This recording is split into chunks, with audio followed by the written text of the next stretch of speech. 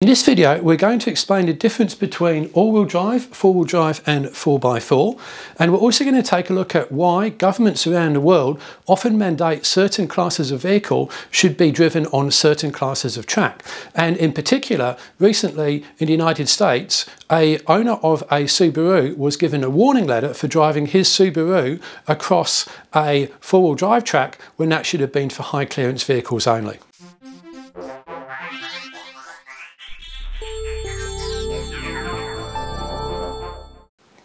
So before we start, we've got to understand that with many things in the world, there is a commonly accepted definition and there's a technical definition. So for example, what would you say this is? Most people would say it's a GPS. Well, that is not correct. It's a GPS receiver. GPS is the whole system of satellites and ground stations, etc. This is just the receiver part of it. But I could say to you, I want to buy a GPS, or this is my GPS. You'd know what I was talking about. So that's an example of a commonly accepted definition, which is actually wrong. Same way EV, we talk about electric vehicles. Well, most of the time we mean battery electric vehicles, and battery electric vehicles are a subset of EVs, and people confuse mass and weight. The list goes on. So let's start off with the concept of driven wheels or driving wheels. Now, a vehicle might have four wheels, but that doesn't mean to say that the engine turns all four wheels. There's something called four-wheel drive, two-wheel drive and rear-wheel drive. This is what I mean. To demonstrate the difference between two-wheel drive, rear-wheel drive and all-wheel drive, I have this Lego model which is four wheels, and at the moment it's an all-wheel drive or four-wheel drive mode because it's driving all four wheels. Now I'm going to convert it to front-wheel drive. So you can see only the front two wheels are driving, and that means it's 4x2, four wheels, two driving. And now I'm going to convert it to rear wheel drive only. So you can see again 4x2, but AWD, so only the rear wheels are driving. So what we're going to do is look at the technical definitions of those terms first, and then the commonly accepted uses which are different. So let's start off with what is 4x4. Now for that we need to understand the X by X concept. So here we've got a vehicle with four wheels, two are driven, so we call that a 4x2, four wheels, two driven. Pretty simple. Then we can say that's two-wheel drive because two wheels are driving. Now two-wheel drive just means two wheels driving. It doesn't say anything about how many total wheels the vehicle has. We can also call this rear wheel drive because the back wheels are driving, or abbreviate that to RWD. Now similarly we can take the exact same car, but this time we're going to drive the front wheels, and that is still a 4x2, still four wheels, two driving. We still call it a two-wheel drive, but now it's an FWD, and the F stands for front wheel drive, not four-wheel drive, and that's the difference between the two. So there's your X by X concept. So what is a 4x4? Well, again, the literal definition is four wheels, four driven. That is all it means. So that's all you've got. All four wheels driven. How they're driven doesn't matter. There's nothing in the literal definition of a 4x4 that says it has to have a transfer case or low range or mud tyres or anything else. Just four wheels, four driven, that is it. We'll get to the commonly accepted usage in a moment. So what is four-wheel drive then? Is it different to 4x4? Well, yes it is. That's when we've got four wheels driven. So if we've got this drivetrain, four wheels all are driven, that is four-wheel drive. If we've got six wheels or three axles and four are driven, that is also four-wheel drive. And if we've got six axles, two driven, well that is two-wheel drive. And if we've got three axles or six wheels and all are driven, then that's not four-wheel drive, it is six-wheel drive. We can also call that a 6x6 and a 6x2. So that's the amount of wheels with the amount of driving wheels, six wheels, two driven. You see how this works now. So what then is AWD? Well, AWD is all wheels driven. And an example again, yes, we come back to that drivetrain. It is also all-wheel drive because every single wheel is driven, hence it is all-wheel drive. And there's nothing in that definition, again, that says it has to have any off-road capability or anything. This is not all-wheel drive because it's got six wheels, but it doesn't drive the front two, therefore it can't be all-wheel drive. Same for that one, but this one, the 6x6, is all-wheel drive because all wheels are driven. Now for the commonly used definitions.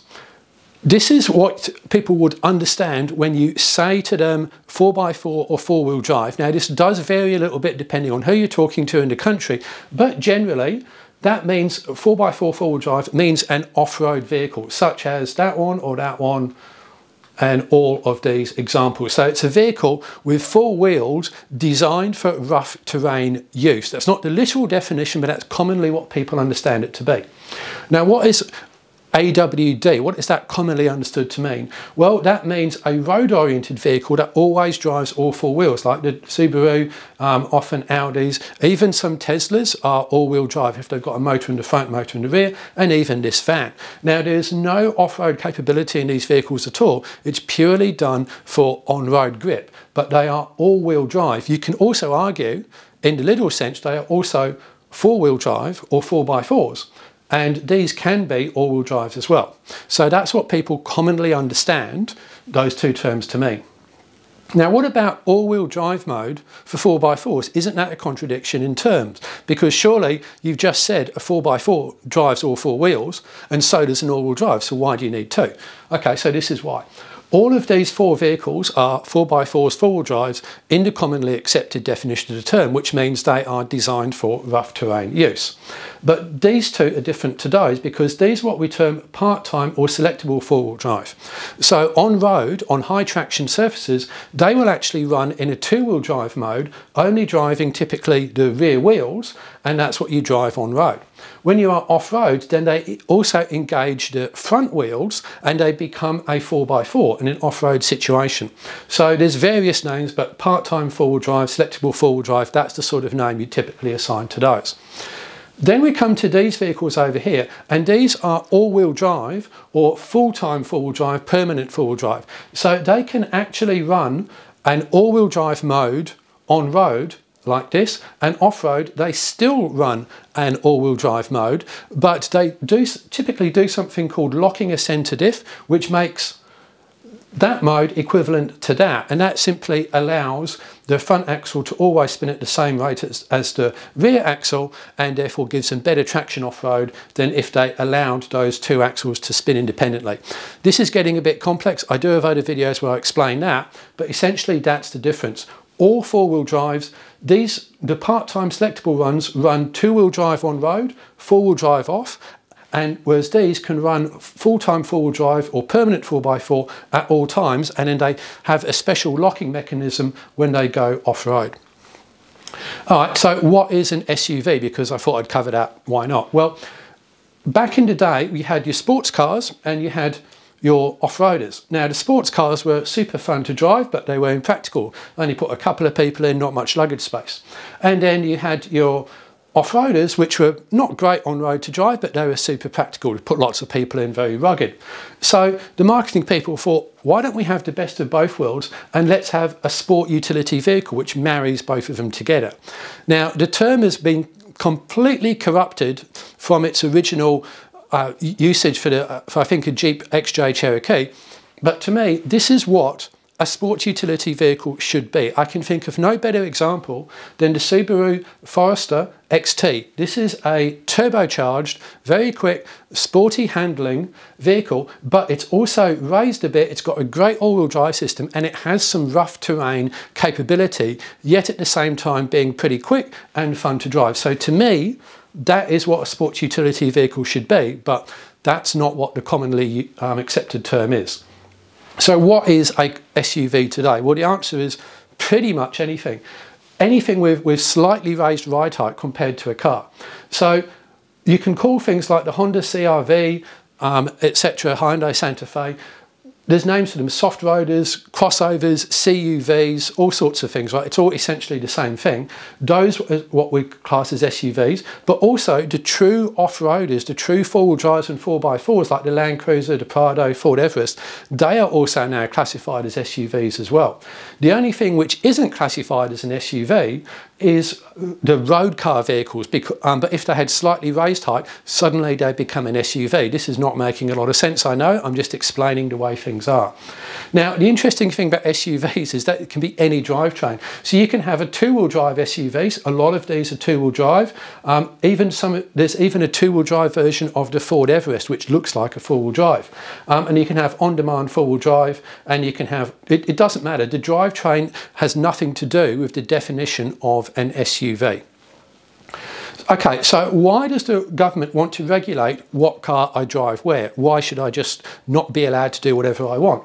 Well, these pictures are taken from the National Parks website in the US, and you can see here someone's just driven out and got themselves stuck. This car actually looks to me like a decent four-wheel drive, but he's got himself stuck as well. Now, the land managers don't want to deal with people just going out into the wilderness and getting themselves stuck, which is why they put signs up saying, please only drive this if you're experienced and you've got supplies, you've got recovery gear, and you've got a high clearance four-wheel drive able to do the job. That's why they do it.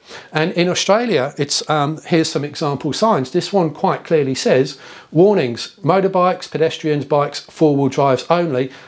Hazard area, very, very clear about it. Warning, four-wheel drive vehicles only past this point. Four-wheel drive is marked track only, so it's really clear. Now in Australia, when you say four-wheel drive, we kind of know what you mean, and we know that even though Subaru is technically a Subaru WRX STI is technically a four-wheel drive, we know not to take it on here, or we should know. So that particular letter to that Subaru owner who went on that trail, here's what they said. A high clearance four-wheel drive is required on motor vehicles travelling on the following roads, etc, etc, and they emphasised that. Well, this is the vehicle that the driver had there, the Subaru XV, or crossover as it's also known, and that is an all-wheel drive, and it's an SUV. It is also technically a four-wheel drive, but we wouldn't really call it that because it doesn't have the clearances and some of the traction aids which a four-wheel drive normally would, unlike this Land Rover Defender. So what's it missing? Well, ramp over, departure angle for starters, low range gearing, tyre diameter, suspension travel. Its ground clearance is actually quite good. So that's the class of vehicle they don't want being taken on there. Now here's the thing, these vehicles are actually really capable, particularly when they're modified. There's a huge community out there, and someone who's got skill could drive one of these places that this vehicle with a less experienced driver simply couldn't go. So it is about the combination of driver and vehicle, but if you're a land manager and you see a bunch of people coming up in stock standard vehicles like that, you're going to go, yeah, probably going to end up being bogged, and you know that's going to be a problem for me because I'm trying to keep people safe on the land. So I can see where they're coming from, but at the same time, I can because I've driven these cars, I've owned them, and I've had them on press fleets, and you know I've taken them on serious four-wheel drive tracks. But it is more effort, requires a lot more skill. So yeah, they're not ideal for heavy four-wheel drive terrain. All right, so let's just finish off then with the technical definitions. X by X, that means number of wheels driven, so 4x2, 4 wheels 2 driven. RWD, FWD, rear wheel drive, front wheel drive. 2WD just means two-wheel drive, doesn't matter whether it's front or rear. 4-wheel drive means 4 wheels driving, doesn't say anything about how many total wheels there are. 4x4, 4 wheels, 4 driven. All AWD, all wheels are driven. And part-time 4x4 four-wheel drive, 2-wheel drive on road, high traction surfaces, and then 4-wheel drive off-road in lower traction surfaces. Now your commonly used definitions, 4x4 four-wheel drive, when you see those terms, that will be someone referring to an off-road vehicle, and that may or may not have low range. There are some capable vehicles out there which don't have low range, may or may not have a transfer case, may or may not have locking diffs, but it is designed for proper off-road use. All-wheel drive, typically that is a vehicle which doesn't have the sort of real off-terrain capabilities of a four-wheel drive, has some capability but is limited a bit on clearances, angles, etc. And SUV, essentially these days, that's any vehicle with slightly higher ride height than a car. So I hope you found this video useful. If you've got any questions, please drop them in the comments. I've really only just touched on this topic. I could probably talk for another couple of hours on it, but the video's got to come to an end somewhere. Thanks for watching.